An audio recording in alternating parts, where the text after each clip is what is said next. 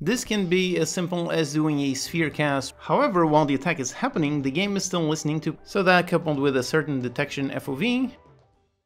Hello and welcome, I'm your Code Monkey, a professional indie game developer, and here I will react and analyze a gameplay trailer. I will talk about how things work behind the scenes and how you could build them in your own games. It's been a while since I've made one of these videos. You can go watch the full playlist if you want to learn more about some other games. In this case, we're going to look at the Elden Ring gameplay trailer from E3 2021. Alright, so let's hit play.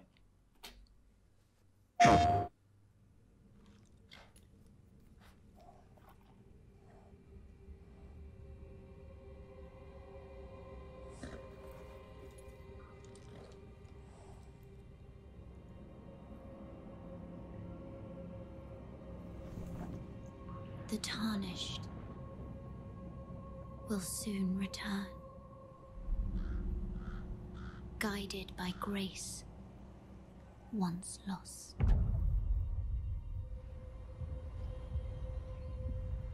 The Golden Order is broken to its core.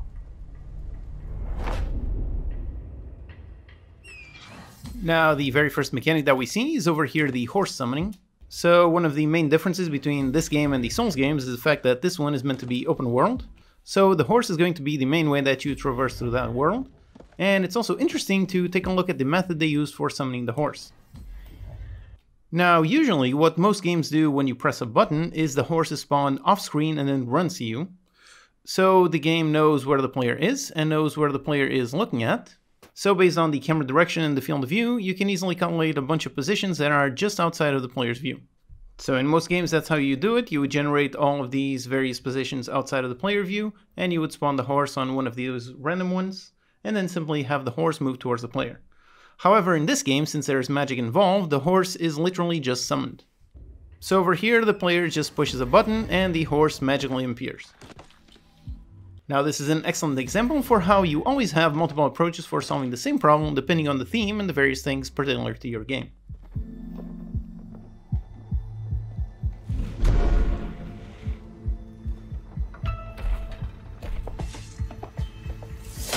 Then over here they show some mounted combat. So this involves a bunch of interesting mechanics. Now based on what is shown in the video, it appears to be a hold attack. So down here we see the player grab the sword, and then we see the sword actually go down and touch the floor. So while this is happening, the player is simply pressing down the attack button, and when the attack actually happens, the player simply releases. So it's pretty simple to handle that mechanic. You would just count up a timer using time.delta time while the player is holding down the button, and then it probably has a minimum hold time, so just checking if the time is above a certain amount.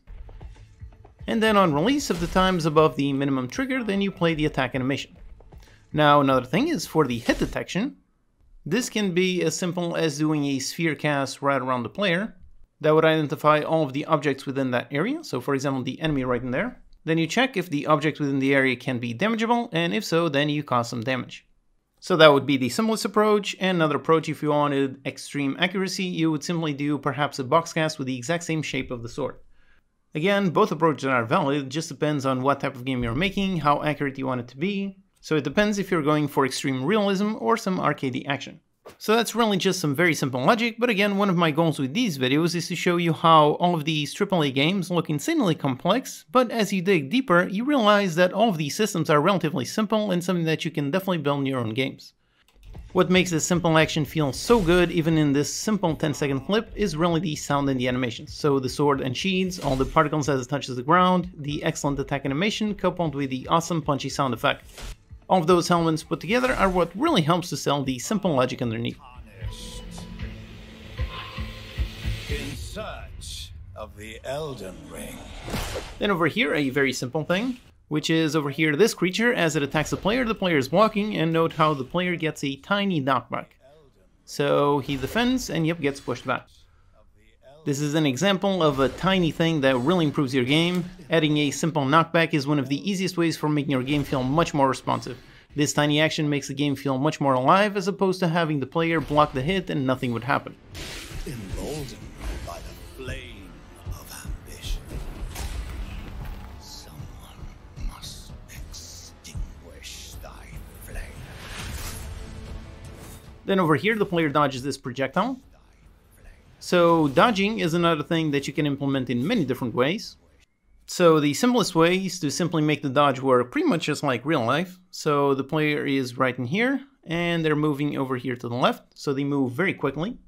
And just by getting the timing right, it automatically dodges the projectile hitbox.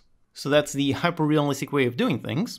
However, another way to handle dodging, and really the most common way, is to add some sort of invincibility frames. So you just define a simple invulnerability timer. Then when the player presses dodge, you set it to a certain amount, and then on update you're constantly counting it down.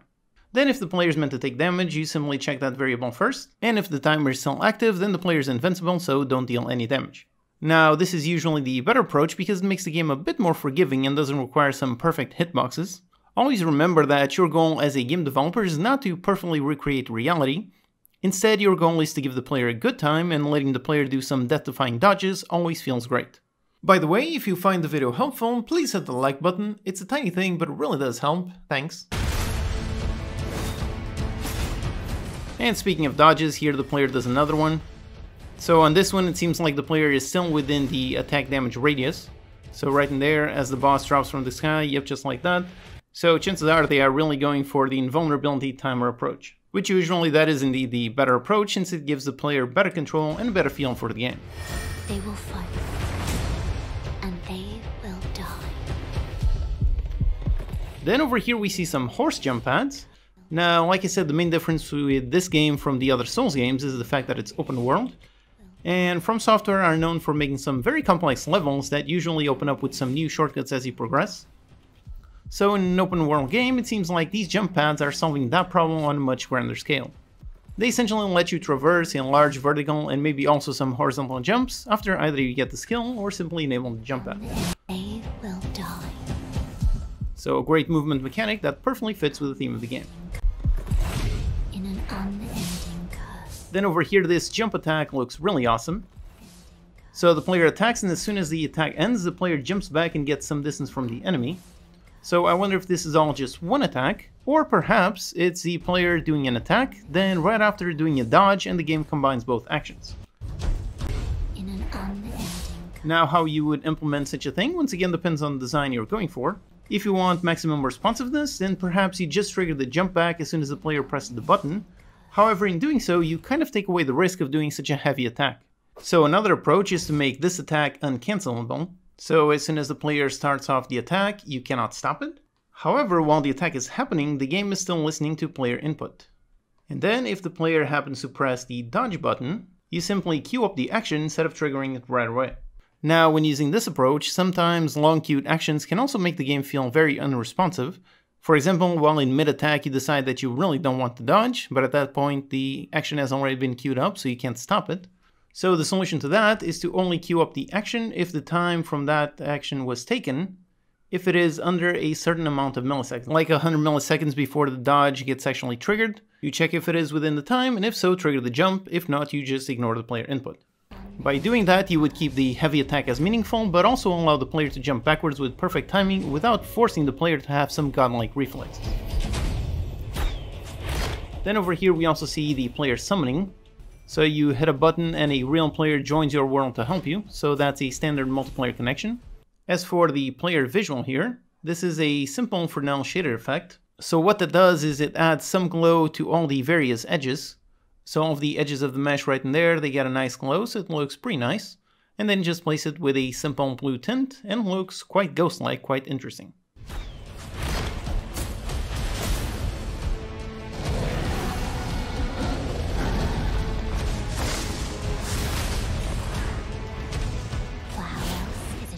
Then over here we see another approach of the dodge with invulnerability frames, right here.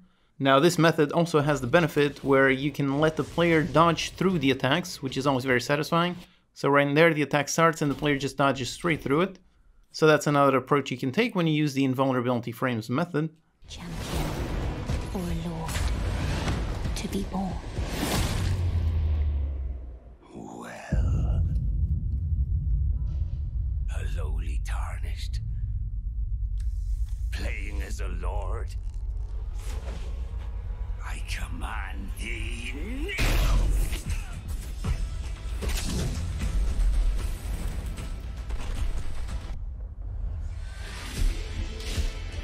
Over here we see a sneak attack.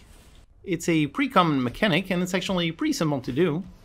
So for this one, you know of course the player position, and then you also know where the enemies are, and you know the direction in which they are facing.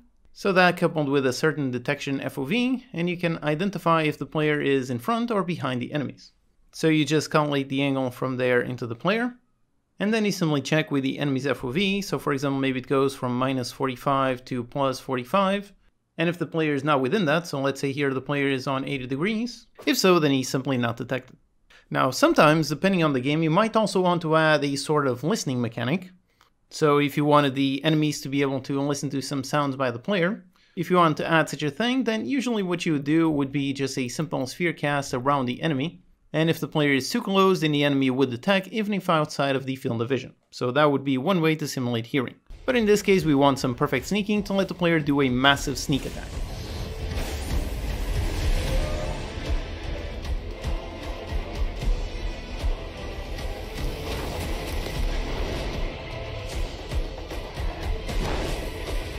Brandish the Elden Ring. For all of us.